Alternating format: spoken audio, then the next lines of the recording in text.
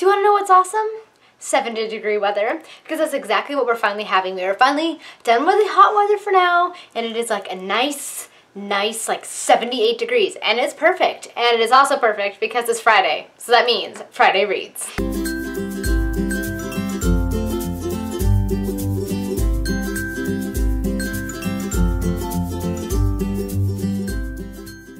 Hi guys, it's Sam, and I am here today with another Friday Reads video for you guys, as well as my 24 and 48 Readathon TBR and a little unboxing because I got a package today that I'm very excited about.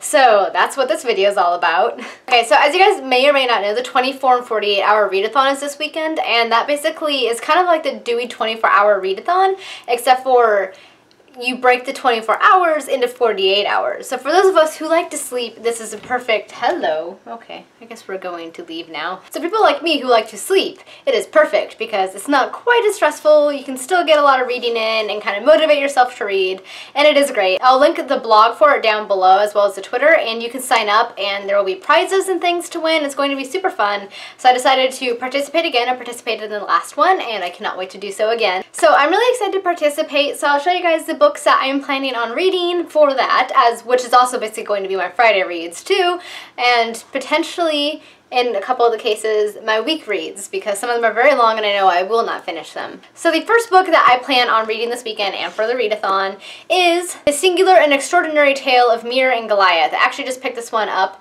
this week, so sneak peek into my upcoming book haul at Barnes & Noble. It was definitely more of a cover buy, but the story sounded intriguing. I just found the cover to be quite cool, so I picked it up and I'm really enjoying it so far. It's very Neil Gaiman-esque, I would say, but with its own twist. It takes place in Victorian England at 1888, I believe, and Mir is a little girl who has kind of come washed up on the shores of England with her protector, Goliath Honeybee, I think his name is. So very whimsical names in this book. But Mir is no longer human. She was locked into a very mysterious magical grandfather clock by her grandfather, and it changed her, but she's not really sure into what yet. So there's people who are trying to get a hold of her, people who are not very good, including the Lord of the Underworld, basically the devil, and his minions, and so she is trying to protect herself as well as Goliath is trying to protect her from these things. So it's very whimsical, very dark.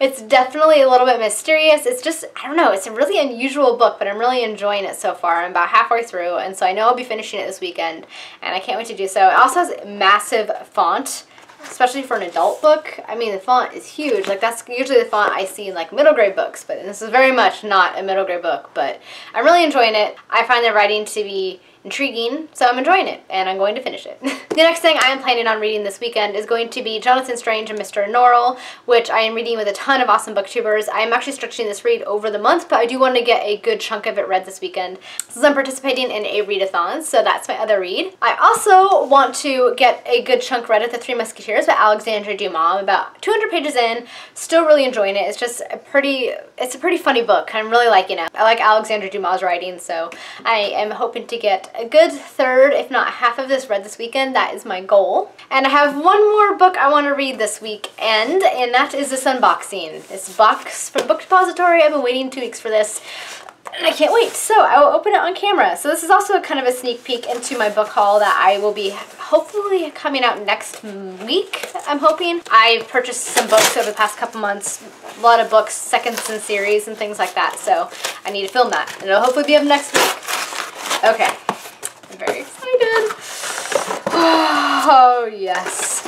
It is The Ship of Destiny, the third book in the Live Ship Trader series, and I've been waiting for this third book because I finished the second book like a week ago and I really wanted to continue on with the series, and now I can. So this is going to be my main read for this weekend. I am so excited. It's a thick book, so I think it's actually the biggest in the series. No, it is not actually. It is 20 pages smaller than the second book, but it's a big book, but Robin Hobb's books are so engrossing I can get through them quickly, and I cannot wait to do so. This is going to be my main read this weekend for this readathon, and I can't wait because I want to know what's going to happen. So, I'm so excited. Alright guys, those are the books that I am planning on reading this weekend. As for what else I am intending to do, don't know. It's going to be nice and cool out, so I might take a bike ride since it's not going to like kill me to do so. Wouldn't that be nice, a bike ride?